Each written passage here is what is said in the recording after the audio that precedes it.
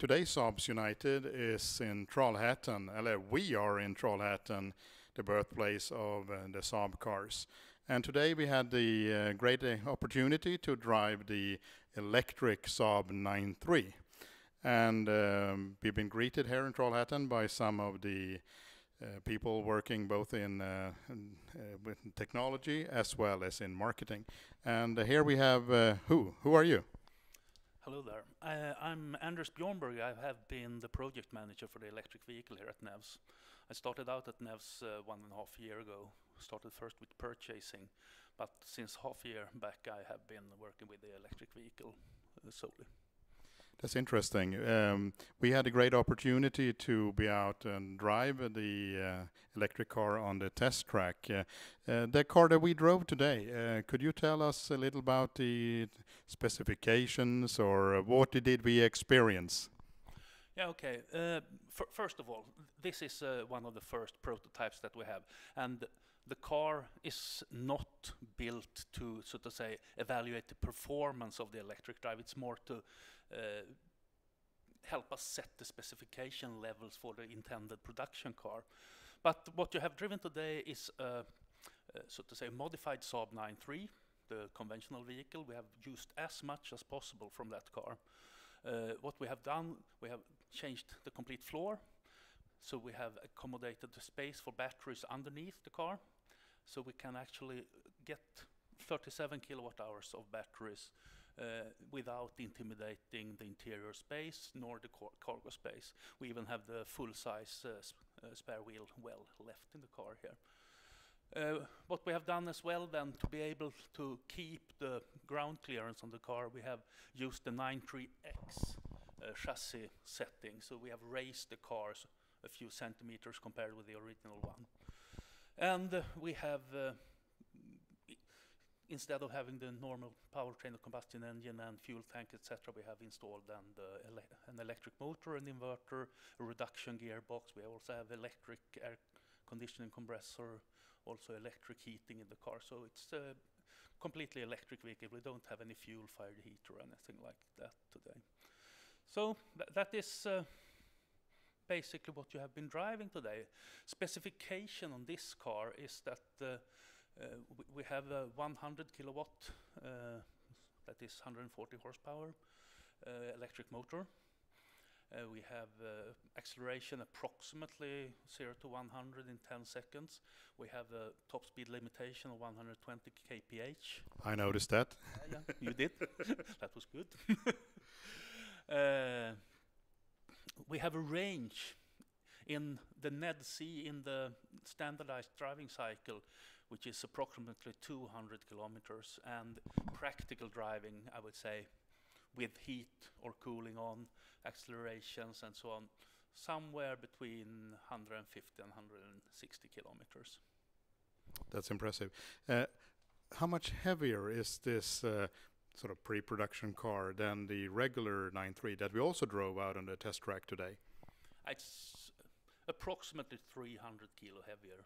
So we have added 450 kilos of batteries in the car, but we have then taken away the fuel tank, the combustion engine, etc. So the net is approximately 300 kilo plus. On a performance cars, weight distribution is a key fact. How does it compare or differ? We actually have a more even weight distribution on the electric version than on the conventional. We have more or less exactly 50-50 on the electrical version here now. Since you went up a little in weight, have you done anything on this one for the chassis, suspension, well, all those sort of things, or different tires? Actually, what we have done, as I already said, is using the 9.3X chassis, and then we have also used springs, etc., from the heaviest variants that we had on the Saab 9.3 earlier, but we haven't done any, so to say, special designs for this. We have been able to find components that we needed within the bandwidth of the previous car. For how many weeks or months has this car been running, if you can say that? Yeah, we can say that. I mean, we started the project in November last year, and we built the first cars in end of April, early May.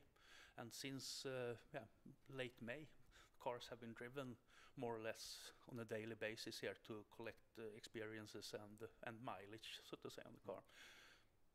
So how many kilometers approximately has this quiet car been running around on the test track? We have 4 similar cars here, and in total they have been running somewhere now, I would think around 15,000 kilometers. Could be a little bit more as well, but somewhere there.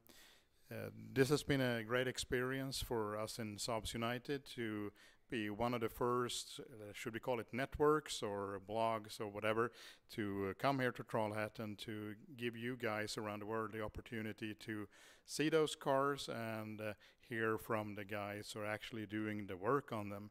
And it seems like things are moving in the right direction. Is that right? Yeah, absolutely. I think we are learning a lot from this, and we are ready, so to say, to take the next step in the development of the cars as soon as we have, so to say, a little bit more solid ground to stand on. So we are moving in the right direction, definitely. That's great to hear, not only as a Saabs United rider, but also being born here in Trollhättan. Is there anything that you would like to say to the worldwide audience on electric vehicles and Saab? We have heard from many of our readers and commenters on the blog that they are really anticipating and wanting things to come out. Where are new? We want new Saabs, and without any disclosing any company secrets, could you say anything on that? Because we know people are really wanting to hear good news. I mean, our decision to start to show these prototype vehicles to the public more openly is one way to make ourselves visible and show that we actually are producing something, maybe not in big numbers, but at least we are working with the development of new things. But when we are coming out with new generation vehicles, etc., I cannot comment. I have Tim with me here as well. Do you have a question? No? He's standing behind the camera trying to be cool. So thank you very much for the show today, and we will definitely come back when you have something even more interesting to show us. So thank you. You're welcome. Thank you very much.